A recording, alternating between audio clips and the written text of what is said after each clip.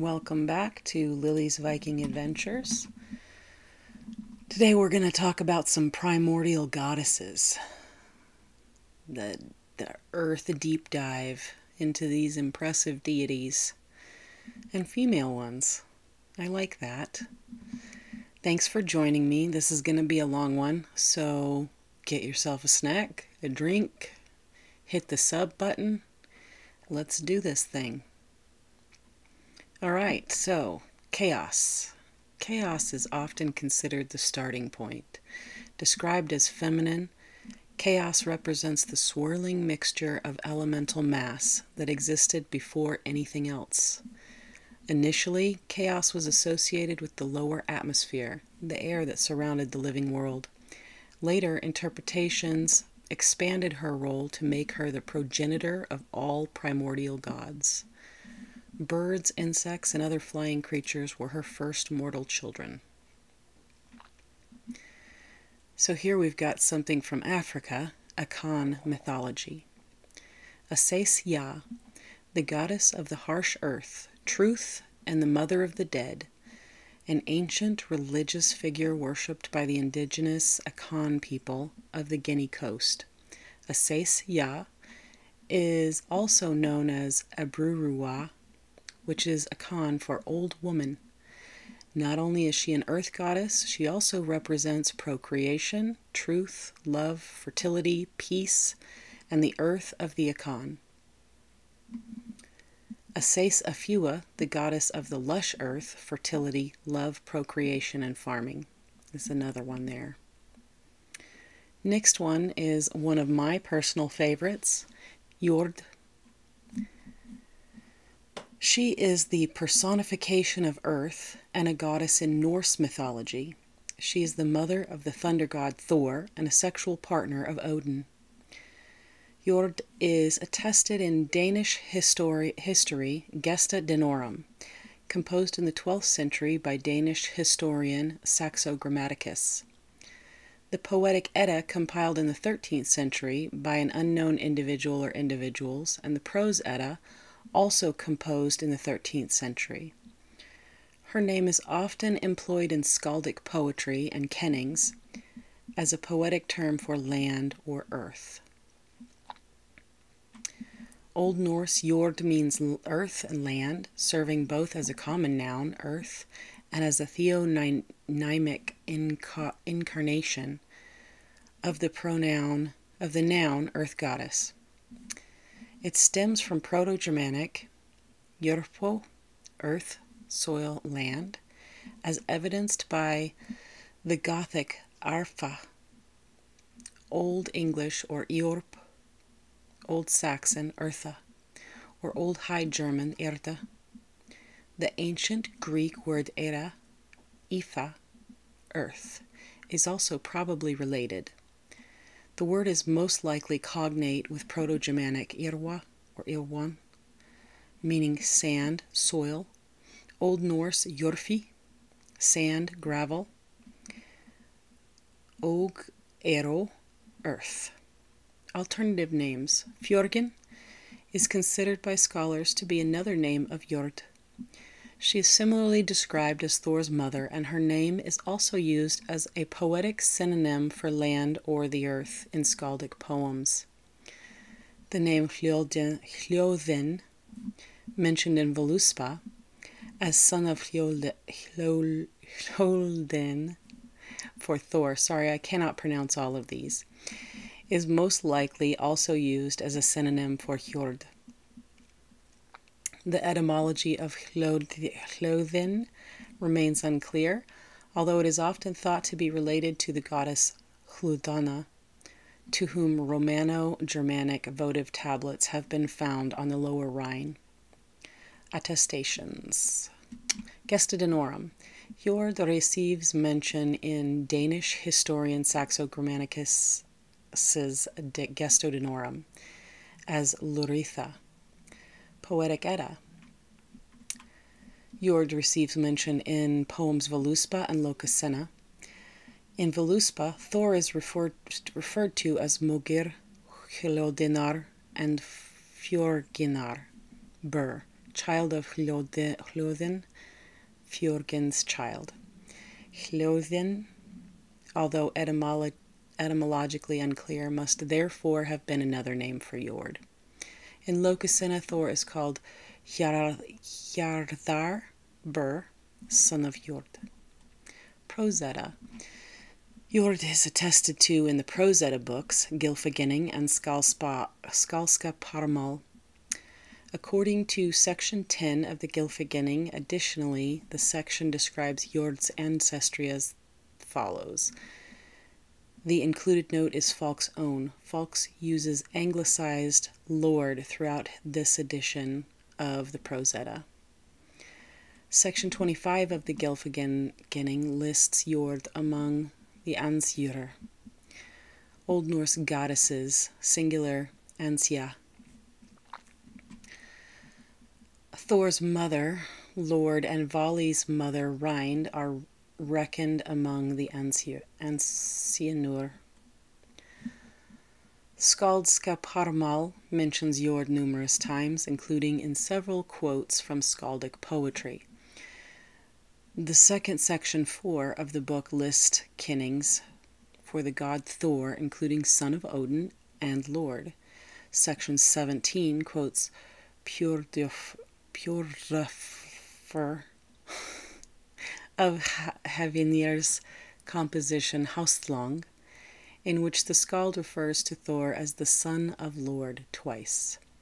The poem is quoted again in section 23. Section 18 quotes Ilifir Gudrnarsson's composition Forstrapa, in which the skald refers to Thor as Lord's son. Section 19 contains a list of kinnings for the goddess Frigg, including rival of Lord and Rind and Gunnlod and Gerd. Section 90 contains a list of kinnings for Jord, referencing a variety of skaldic kinnings for the goddess. How shall Earth be referred to? By calling it Ymir's flesh and mother of Thor, daughter of Onar, bride of Odin, rival of Frigg and Rind and Gunnlod, mother-in-law of Sif, floor and base of winds, hall, sea of animals, daughter of night, sister of Odd and Day. The section contains quotes from poems by Hallfreðr, Vandredskald, and Pjordrofr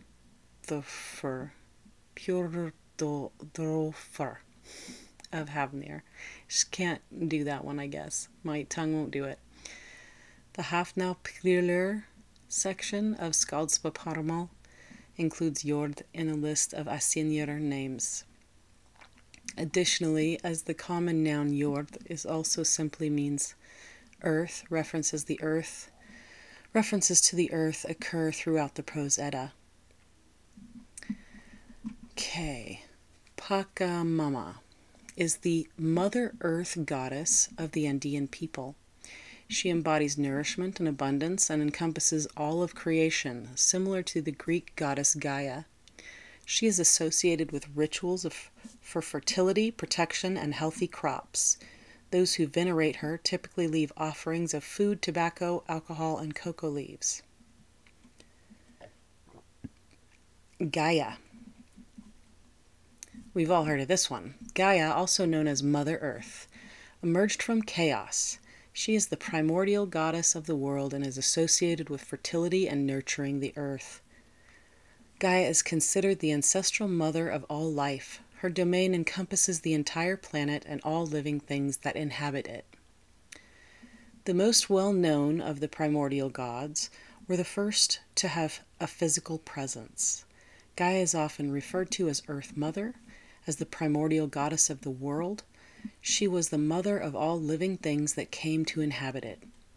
Gaia was also one of the only primordial gods to be routinely shown with an anthropomorphic form and a distinct personality. She appeared in art as a female figure emerging from the ground. While she was never entirely separate from the earth, she could be shown in a more relatable way. Gaia also featured prominently in many myths.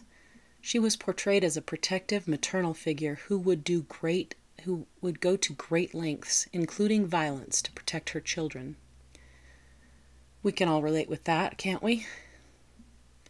Gaia's first child emerged from her being soon after she was formed. This was Uranus, the god of the heavens, who became her spouse.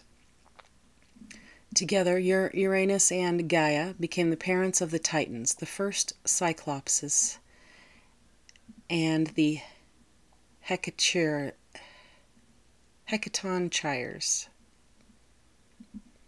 These were the first gods to be born from a union between two other beings rather than spontaneously. Uranus, however, was not a good father to his children. He despised the Cyclops and the Hecatonchires for their monstrous appearances and had them imprisoned in the one place Gaia could not reach them. Beneath the flat expanse of Gaia, another primordial being had taken shape. This was Tartarus, the pit. Tartarus was a bleak and brutal place, while Gaia was a place of life. Tartarus was a realm of death. The pit curved beneath Gaia in a semicircle. While they met at their edges, there was no way for Gaia to see into Tartarus because he was beneath her surface. Uranus locked his 6 children in the depths of Tartarus, giving preference to the more attractive Titans. This enraged Gaia, however, and she asked her children to help her protect their siblings. When the Titans rebelled against Uranus, they held him aloft so he could no longer touch Gaia. With this, the heavens became a dome above the earth, mirroring the curve of Tartarus and making the physical world a complete sphere. These primordial gods set the stage for the subsequent generations of gods in Greek mythology, shaping the cosmos and the forces that govern it. Their influence reverberates throughout ancient tales and continues to captivate our imagination today. Cybele. Phrygian. Matar, Kubelaya, Mother, perhaps Mountain Mother. Lydian, Kuvava, Greek, Kubian, Kybele, is an Anatolian mother goddess. She may have been possible forerunner in the earliest Neolithic at the Catahuic. She is Phrygia's only known goddess and was probably its national deity. Greek colonists in Asia Minor adopted and adapted her Phrygian cult and spread it to mainland Greece and to the more distant Western Greek colonies around the 6th century. So apparently Rome wasn't the only one who stole other people's religions. In Greece, Cybele met with a mixed reception. She became partially assimilated to aspects of the Mother Earth goddess Gaia, of her possibly Minoan equivalent Rhea, and of the harvest mother goddess Demeter. Some city-states, notably Athens, evoked her as a protector, but her most celebrated Greek rites and processions show her as an essentially foreign, exotic mystery goddess, who arrives in a lion-drawn chariot to the accompaniment of wild music, wine, and a disorderly, ecstatic following. Uniquely in Greek religion, she had a eunuch mendicant priesthood. Many of her Greek cults included rites to a divine Phrygian castrate shepherd consort, Attis, who was probably a Greek invention.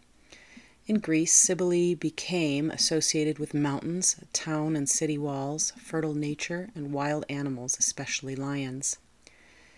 In Rome, Cybele became known as Magna Mater, Great Mother. The Roman state adopted and developed a particular form of her cult after the Sibylline oracle in 205 BC recommended her conscription as a key religious ally in Rome's Second War against Carthage, 218 to 201 BC. Roman mythographers reinvented her as a Trojan goddess, and thus an ancestral goddess of the Roman people by way of the Trojan prince Aeneas.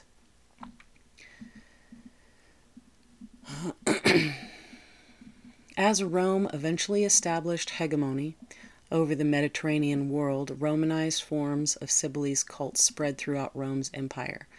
Greek and Roman writers debated and disputed the meaning and morality of her cults and priesthoods, which remain controversial subjects in modern scholarship. Bhumi, also known as Bhudevi, is the personification of Earth as a goddess in Hinduism. According to Hindu mythology, Varaha, the third avatar incarnation of the god Vishnu, saved her from the Asura Yaksha and married her. Again, I apologize for my mispronunciations. I do my best. She is regarded as the mother of Narakusara, Mangala, and Sita. The Vedic precursor of Bhumi seems to have been Prithvi, the primordial goddess of the Rig Veda. In Suri Vaishnava tradition, Bhudevi is considered as the second aspect of Vishnu's consort, Lakshmi, along with the aspects of Siridevi and Niladevi. The name Bhumi is the Sanskrit word for earth. The version Bhumi is the equivalent in Old Awadhi. Her birth. Varying accounts of Bhumi's birth are narrated in Hindu scriptures. The southern recension of the epic Mahabharata mentions Bhumi as the daughter of the creator god Brahma. The Devi Bhagavata Purana states her to be born out of the remains of two Rakshasas, Madhu and Kaitaba. Bhumi is the consort of the anthropomorphic Varaha, an avatar of the preserver god Vishnu. According to the Puranas, during the Satya Yuga, first eon, the demon Hiranyaksha kidnapped Bhumi and hid her in the primordial waters. Upon the request of the gods, Vishnu took the avatar incarnation of Varaha to rescue her. Varaha slew the demon and retrieved the earth from the depths of the ocean, lifting it on his tusks. He restored Bhumi to her rightful place in the universe and proceeded to marry her. The episode of the Devas seeking the assistance of Vishnu's Varaha avatar in rescuing Bhumi is described in the Padma Purana. They sought the shelter of Narayana, Vishnu. Then, knowing that wonder, he, Vishnu, the holder of a conch, a disc, and a mace, took up the boar form, existing everywhere and having no beginning, middle, or end, the highest Lord, full of everything, having hands and feet on all sides, having large fangs and arms, struck the demon with one fang. The mean son of Diti, with his huge body pounded, died. Seeing the earth fallen from the demon's head, he lifted it with his fang, and putting it on Sessa's head as before, took up the form of a tortoise. Seeing the great Vishnu of the form of the hog, all deities and sages, with their bodies bowed, with devotion praised him. Ki.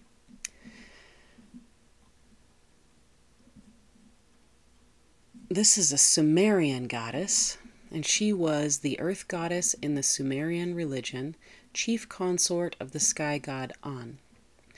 In some legends, Ki and An were brother and sister. This happens a lot. There's a lot of that about incesty. Being the offspring of Ashar, sky pivot, and Kishar, earth pivot, earlier personifications of the heavens and earth. By her consort Anu, also known as Anuna, Ki gave birth to Anunnaki. The most prominent of these deities being Enlil, god of the air, according to the legends. The heavens and earth were once inseparable until Enlil was born.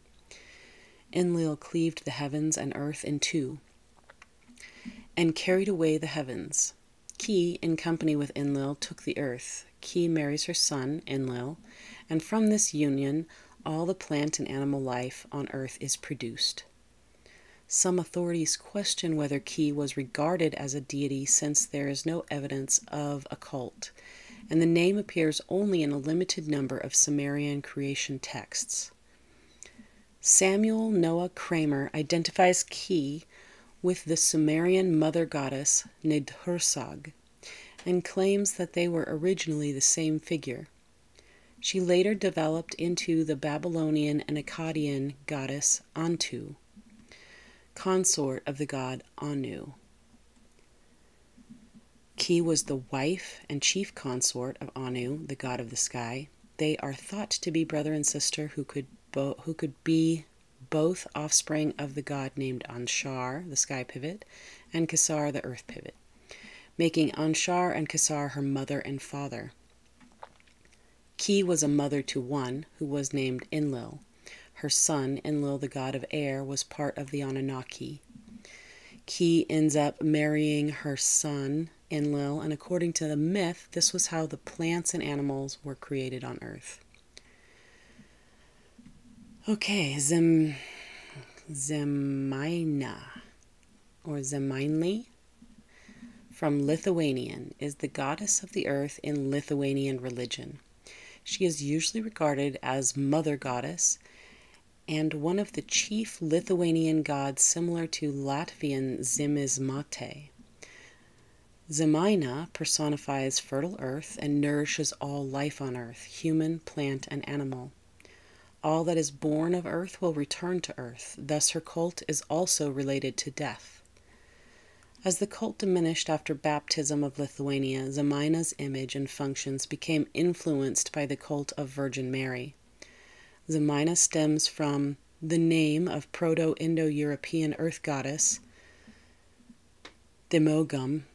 It relates to Thracian Zemeli, Mother Earth, and Greek Semele.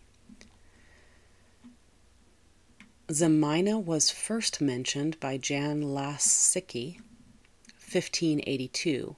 It was later also described by Mikalojus Duska, 1595, Daniel Klein, 1653, Matthias Praetorius, Jacob Brodowski, 1740, and in numerous folk legends, beliefs, and prayers. Praetorius described a ritual called Zemaniliauti, performed at major celebrations or agricultural works. The head of the household would drink a cup of beer, but first he would spill some of the drink on the ground and say a short prayer. Then he would kill a rooster or a hen, which would be cooked and eaten by the entire family. Each family member would receive a loaf of bread and say prayers, blessings, and greetings. The bones and other scraps would be sacrificed to the goddess, burned or buried. Other recorded rites included burying bread baked from last crop of prior harvest in a field before new sowing. Very specific. And sacrifice of a black piglet. People would also kiss the earth, saying a short prayer thanking Zemaina for all her gifts and acknowledging that one day they will return to her. Memento Mori. People addressed Zemaina in various affectionate diminutive names and epithets. That's cute. I wonder which ones. I wish they had listed it. I'll have to go find that out. In addition, historical sources on Baltic mythology describe the dual role of goddess Zemaina. While she was connected to the fertility of the land, she was also connected with receiving the dead and acting as their ruler and guardian. So, both mother goddess and kind of like hell also. Pieces of Lithuanian folklore also make references to Earth as mother of humans and their final abode after death. The goddess is said to be married to either Perkūnas, thunder god, or Pramzius, manifestation of chief heavenly god Daivus. Thus the couple formed the typical Indo-European pair of Mother Earth and Father Sky. It was believed that the earth needs to be fertilized by the heavens. Okay, Danu, Irish goddess. Danu is a hypothesized entity in Irish mythology whose sole attestation is in the genitive in the name of the Tuatha De Danann, which may mean the peoples of the goddess Danu in Old Irish. Despite her complete absence from the primary texts, some later Victorian folklorists attempted to ascribe certain attributes to Danu, such as association with motherhood or agricultural prosperity. The hypothetical nominative form of the name Danu is not found in any medieval Irish text, but is rather a reconstruction by modern scholars based on the genitive Danan, also spelled Danand or Danand, which is the only form attested in the primary sources. In the collective name of the Irish gods, Tuatha De Danann, tribe, people of Danu. In Irish mythology, Anu, sometimes written Anan or Anand, is a goddess. She may be a distinct goddess in her own right or an alternative name for Danu, in which case Danu could be a contraction of Di Anu, goddess Anu. The etymology of the name has been a matter of much debate since the 19th century, with some earlier scholars favoring a link with the Vedic water goddess Danu, whose name is derived from the Proto-Indo-European root denhu, to run, to flow, which may also lie behind the ancient name for the river Danube, Danuius, perhaps of Celtic origin, though it is also possible that it is an early Scythian loanword in Celtic. MacLeod connects Danu to the Old Irish word Dan, which refers to an artistic skill. In early Ireland, artisans and other skilled workers were known as Asa Dana, or people of skill. Linguist Eric Hamp rejects the traditional etymologies in his 2002 examination of the name Danu and proposes, instead, Danu is derived from the same root as Latin bonus old word duenos, from Proto-Indo-European dueno, good, via a Proto-Celtic nominative singular in stem, duanu, aristocrat. Danu has no surviving myths or legends associated with her in any of the medieval Irish texts. Approximate matches Anu and Danand in Irish texts. Cormac's Glossary, a text that predates the Lebor Gabala Éireann, names the goddess Anu as the mother of the gods. Some scholars suggest that Danu was a conflation of Anu and is the same goddess. This may also connect Danu to the Morrigan, which some scholars say is an epithet for Anu. The closest figure in Irish texts to a Danu would be Danand, daughter of Dalbeath, in the Lebor Gabala Éireann, the Book of the Taking of Ireland. It is noted that Tuatha De Danann get their name from Danand and Dalbeath's three sons, Brian, Lucar, and Lucarba. These three are called the gods of Danann. MacLeod notes that Danu's three sons might be better fit by the craftsman deities Goib, Niu, Lukta, and Cragne, and suggests that the gods of Danu may refer to them. Danu's association with fertility can be seen in the relation of Paps of Danu, also known as the Paps of Anu. Paps meaning breasts. Another possible match is in the Dinsinasha poem on Codal, which refers to Danian, wife of Ganon. Danian is the mother of a daughter named Gorn. Some texts list Danu as the Bantutach, witch or sorceress, or Bandrui, female druid, of the Tuatha De Danann. Welsh parallels. She has possible parallels with the Welsh legendary figure Don in medieval tales of Mabinogion, whom most modern scholars consider to be the mythological mother goddess. This may be supported by theories that Dawn name may also come from a root referring to. However, Dawn's gender is not specified in the Mabinogion, and some medieval Welsh antiquarians presumed Dawn to be male. Dawn's divine offspring include Gefenen, the Welsh equivalent to Goebniu. Okay. Akka. Akka is a female spirit in Sami shamanism and Finnish and Estonian mythology. Her worship is common and took the forms of sacrifice, prayer, and various other rituals. Some Sami believe she lived under their tents, as with other gods. Her name appears within some geographical names, leaving a legacy of Sami presence. Sami mythology. Madaraka, the first Akka, was mother of the tribe, goddess of women and children, she who gives humans their bodies. Women and girls belong to her, as do boys until they are declared men. Madaraka is popular among modern Sami feminists. Her 3 daughters are Saraka, the goddess of fertility, menstruation, love, human sexuality, pregnancy, and childbirth. After a birth, a woman would eat a special porridge dedicated to Saraka. The modern Sami women's organization, the Saraka, formed in 1988 and is named in honor of her. Juksaka, Akka with an arrow, the protector of children.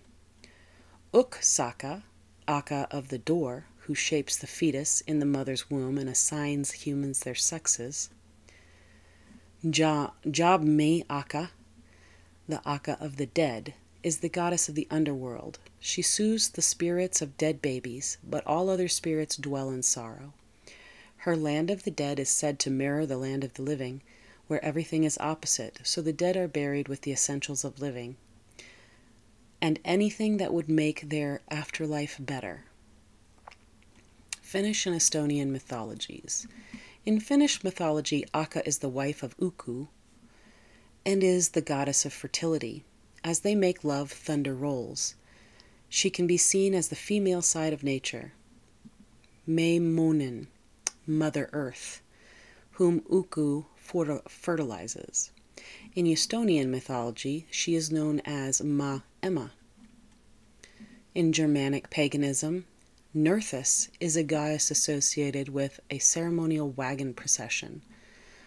Nerthus is attested by 1st century AD Roman historian Tacitus in his ethnographic work Germania. In Germania, Tacitus records that a group of Germanic peoples were particularly distinguished by their veneration of the goddess. Tacitus describes the wagon procession in some detail. Nerthus's cart is found on an unspecified island in the ocean, where it is kept in a sacred grove and draped in white cloth. Only a priest may touch it. When the priest detects Nerthus' presence by the cart is drawn by heifers. Nerthus' cart is met with celebration and peacetime everywhere it goes. And during her procession, no one goes to war and all iron objects are locked away. In time, after the goddess has had her fill of human company, the priest returns the cart to her temple, and slaves ritually wash the goddess, her cart, and the cloth in the secluded lake. According to Tacitus, the slaves are then immediately drowned in the lake. Whew, that's dramatic. Okay. Scholars have linked Tacitus' description of ceremonial wagons found from around Tacitus' time until the Viking Age, particularly the Germanic Iron Age, Deheberg wagon in Denmark, and the Viking Oseberg ship burial wagon in Norway. The goddess named Nerthus from Proto-Germanic is the early Germanic etymological precursor to the Old Norse deity named Njordr, a male deity who is comparably associated with wagons and water in Norse mythology. Together with his children, Freya and Freyr, the 3 form the Vanir family of gods. The Old Norse record contains 3 narratives featuring ritual wagon processions that scholars have compared to Tacitus' description of Nerthus' wagon procession, one of which, and potentially all of them, focus on Nord's son, Freyr.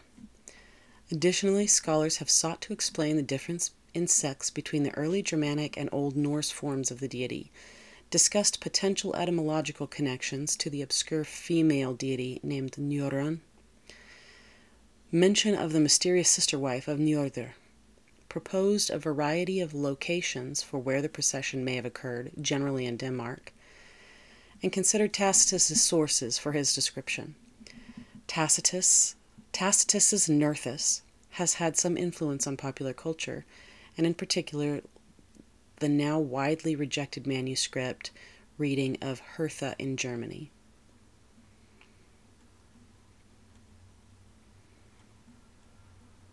Germania.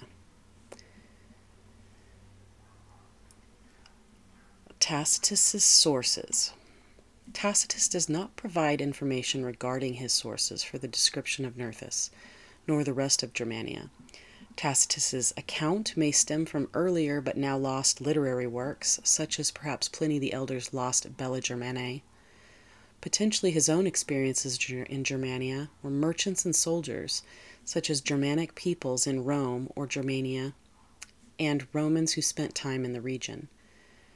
Tacitus's Germania places particular emphasis on the Simones, and scholars have suggested that some or all of Tacitus's information may come from King Massius of the Simones, and or his high priestess, the seeress Gana. The two visited Rome for a blessing from the Roman Emperor Domitian in 92 AD. While Tacitus appears to have been away from Rome during this period, he would have had plenty of opportunity to gain information provided by King Massius or Gana from those who spent time with the two during their visit.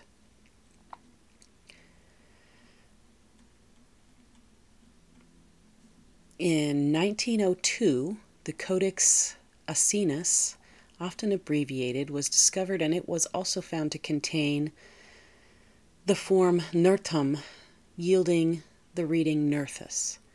The Codex Asinus is a 15th century composite manuscript that is considered a direct copy of the Codex Hersafeldinus, the oldest identifiable manuscript of the text. All other manuscripts of Tacitus Germania are thought by scholars to stem from the Codex Asinus. Some scholars have continued suggesting alternate readings to Nerthus. For example, in 1992, Lot Motz proposes that the linguistic correspondence is a coincidence, and that the variant Nertum was chosen by Grimm because it corresponds to Njord.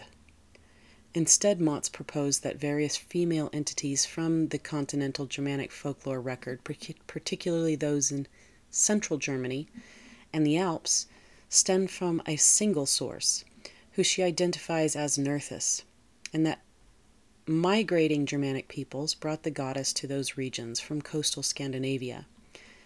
After her death, Motz's proposals received support from Rudolf Simek. John Lindau rejects Motz's proposal and Simek's support. He highlights the presence of the form in the Codex Asinus, discovered in 1902 while Grimm died in 1863, and asks, would it not be an extraordinary coincidence that a deity who fits the pattern of the later fertility gods should have a name that is etymologically identical with one of them? So that's interesting. Difference in sex between Nerthus and Njörður. Although Njörður etymologically descends from Nerthus, Tacitus describes Nerthus female, while the Old Norse deity Njörður as male. The form Nerthus does indicate whether the deity was considered male or female. This difference in sex between the two has resulted in significant discussion from scholars. A variety of reasons for this difference have been proposed. Over the years, scholars have variously proposed that Nerthus was likely one of a pair of deities in a manner similar to Njordr's incestuous children Freyr and Freya, perhaps involving Hyros Gamos. That Nerthus was a hermaphroditic deity, that the deity's sex simply changed from male to female over time, or that Tacitus's account mistakes Nerthus for a female deity rather than a male deity. Others have proposed that a female Njordr continues the Old Norse corpus as a sister wife of Njordr, and or the goddess named Njörn.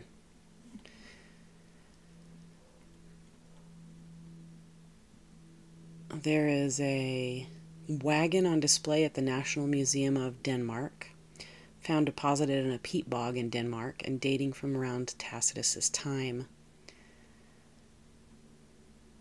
There's also one that came from the Oseberg burial, and that is in the Oseberg Museum.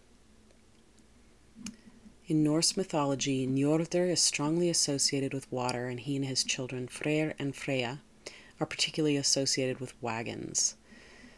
Together, his family is known in Old Norse as the Vanir.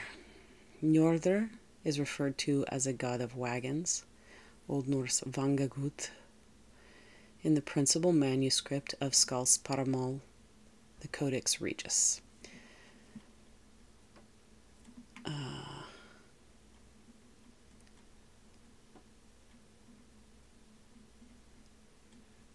Let's see. Bog bodies. Sorry, I lost my place. Bog bodies. The face of the Toland man, a well-preserved, richly deposited bog body found in Denmark dated the 4th century BC. Known as bog bodies, numerous well-preserved human remains have been found in peat bogs in northern Europe. Like the wagons interred in peat bogs discussed above, these bodies were intentionally and ritually placed. Various scholars have linked Tacitus' description of drowned slaves in a lake as a reference to the interment of human corpses in peat bogs. For example, according to archaeologist Peter Wilhelm Glob, the description of the goddess's attendance in the lake on the completion of the ritual rites recalls the sacrificed bog people. There is indeed much to suggest that the bog people were participants in ritual celebrations of this kind, which culminated in their death and disposition in the bogs.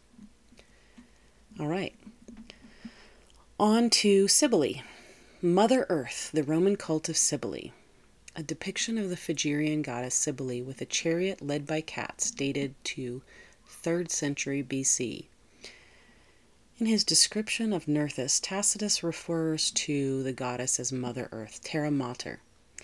This has been received by scholars in a variety of ways and impacted early manuscript readings of the deity's name, especially Hertham.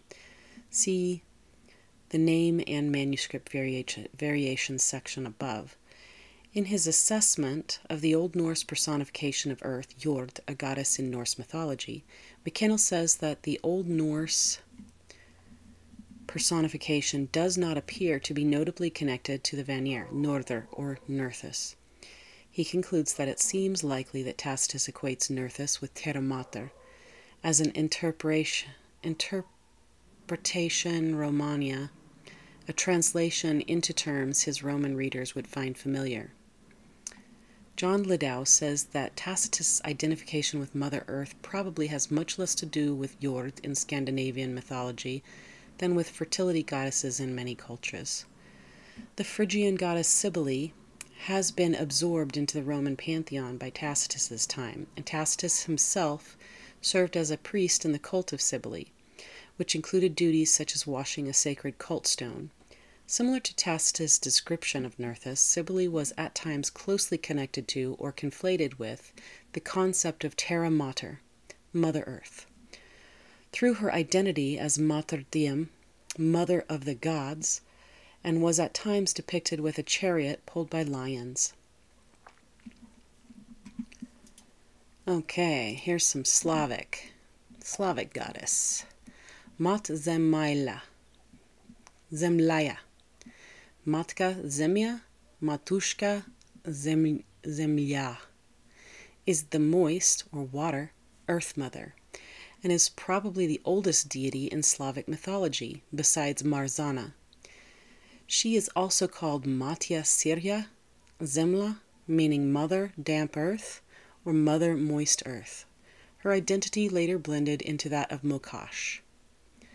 In early Middle Ages, Matya Sirya Zemla was one of the most important deities in the Slavic world.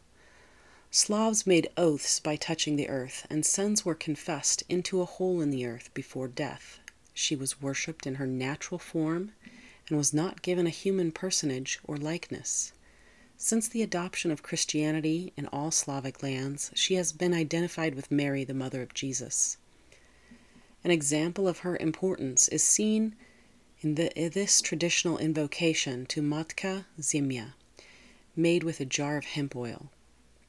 East, Mother Earth, subdue every evil and unclean being, so that he may not cast a spell on us, nor do us any harm. West, Mother Earth, engulf the unclean power in thy boiling pits and in thy burning fires. South, Mother Earth, calming the winds coming from the south and all bad weather, calm the moving sands and whirlwinds. North, Mother Earth, calm the north winds and clouds, subdue the snowstorms and the cold. The jar which held the oil is buried after each invocation, and offering is made at each quarter.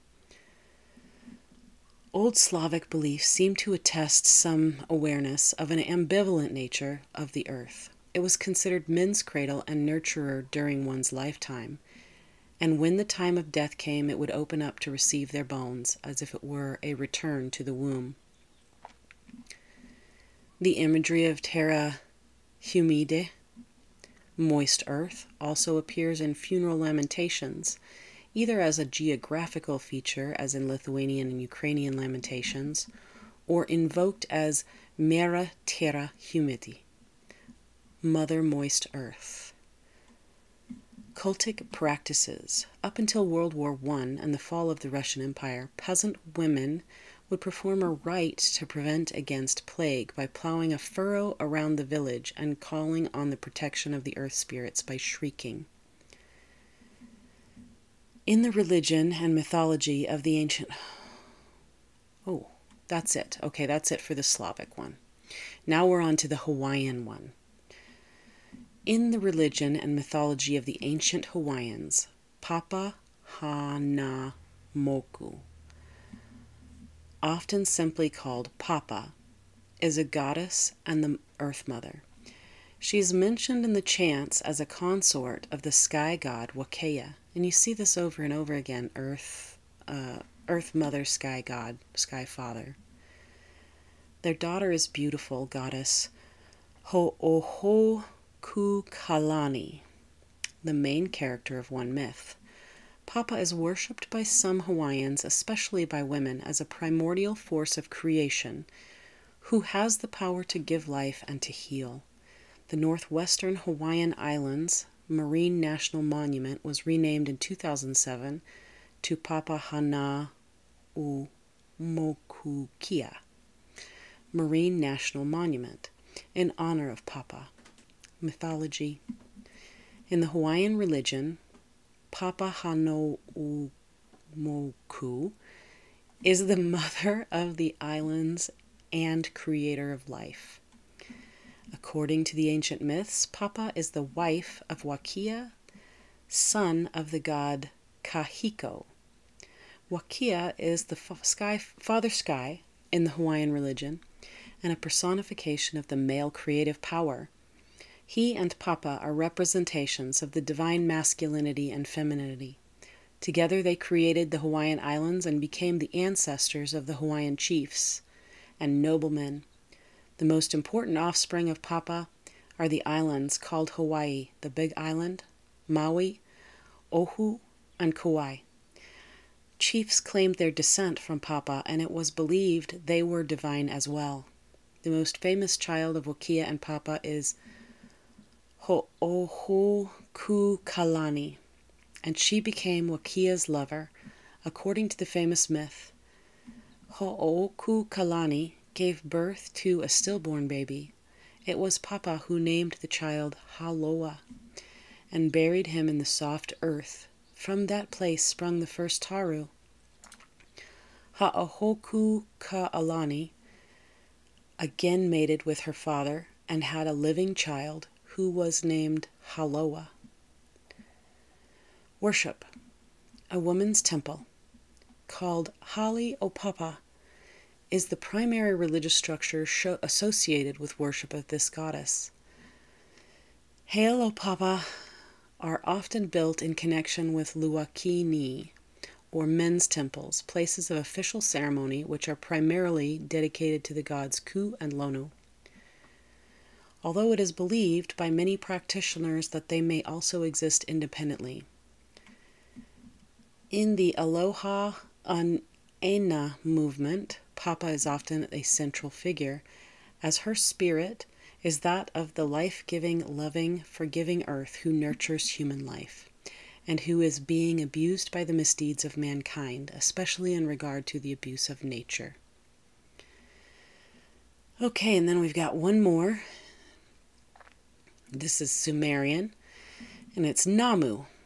Namu, a highly regarded female deity, gave birth to An and Ki, we talked about, the gods of heaven and earth. She embodied the primeval sea, playing a major role in the creation of the world and serving as the mother goddess. That's Namu. Okay, and that is it for our deep dive on these primordial goddesses. Please give me a sub, a like if you got through this far and you enjoyed it, and you feel like I'm giving you good information and you're learning something. That really helps my channel to grow, helps me to be shown to more people. So if you comment or click like real quick, or any of those things, sub, they all help me to grow my channel, get seen by more people, and which gives me the benefit of just knowing that people are watching. I'm doing something worthwhile. So thank you so much. Please join us next time. I appreciate you. Have a good day.